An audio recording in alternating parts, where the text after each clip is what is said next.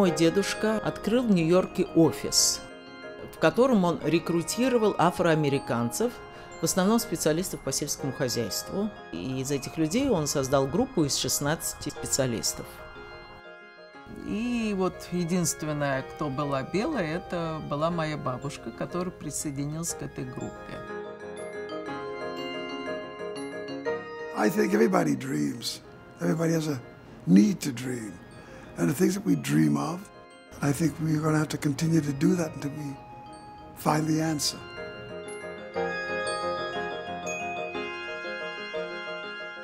That was before. That was before Stalin terrorism. That was a completely different situation. Great poet of Harlem Renaissance, Claude McKay. He was the first Black American of note to have visited Russia at the time. He becomes this first one to stick a toe in this new water, writes about it, encourages others.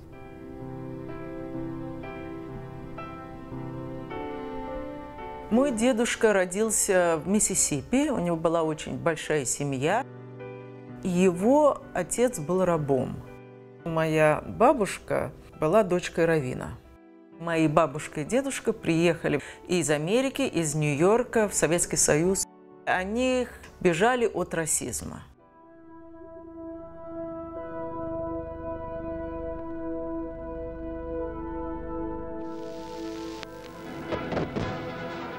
Советский Союз был тогда молодым государством.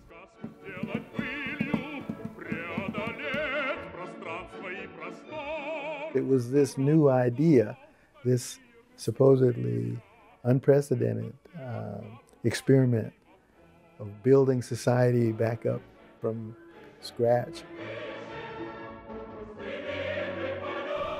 You're almost 2 decades into the 20th century.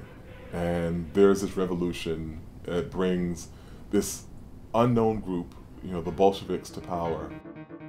And you find almost unanimous intrigue, if not support, among Black Americans for the Russian Revolution.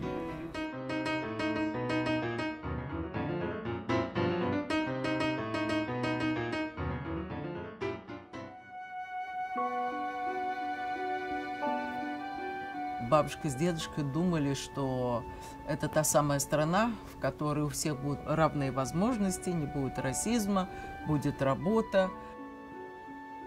И вот приехали туда с уверенностью в завтрашнем дне. The Soviet Union, here you have people from all over the world, with different colors, different traditions, different languages. They never seen anything like this before. My father, William Lorenzo Patterson, he was sent by the party to the Soviet Union, to this school of the toiling workers of the East, to learn Marxism-Leninism.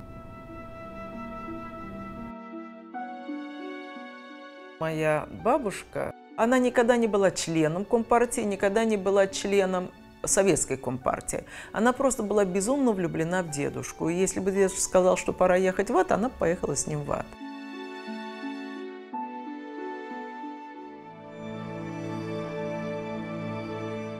For a lot of people, what was happening in Russia was a breath of fresh air. Especially people from the outside. People who didn't really experience the bloody reality of what was happening in Russia.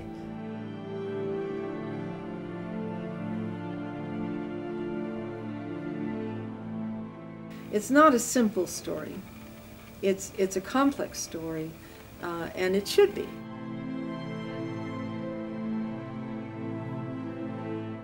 Бабушка рассказывала, что вот вся семья отказалась от нее из-за того, что она полюбила дедушку.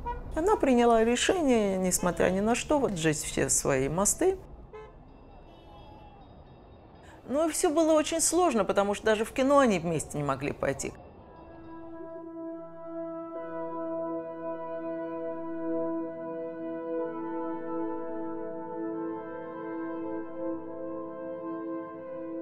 The South had this, the big fear they had was of interracial marriage, particularly black men marrying white women or having sex with white women.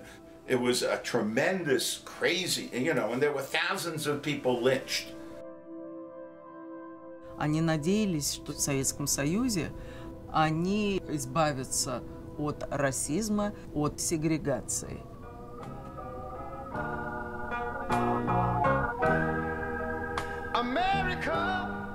Я всегда хотела понять, где моя родина, глубинная родина, не там, где я родилась. У нас считалось, что вот, поскольку мы черные, мы должны найти свои корни. Нам очень хотелось почувствовать себя среди своих. Я все-таки думаю, что существует какая-то память на генном уровне.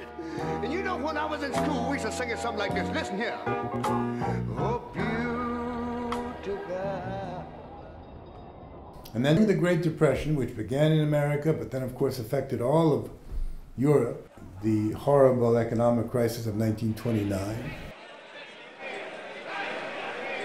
Here you are, the United States is shrinking and the Soviet Union is building. And the U.S. opening plants in the Soviet Union. And it was finally realized that the Russians knew a lot more about us than we knew about them. And they came to the United States and recruited people. And of course, the people who decided to come had no idea what was going on, really.